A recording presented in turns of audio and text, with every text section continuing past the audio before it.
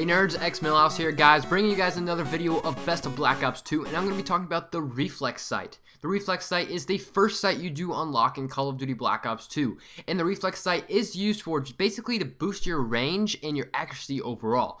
So if you guys are in a tight situation with your LMG, your SMG, or anything like that, and the range isn't working too well, using your Reflex sight will boost that range by just that much and your accuracy by a lot. It'll help you improve your overall gameplay and your talents of Call of Duty Black Ops 2 or Call of Duty in general.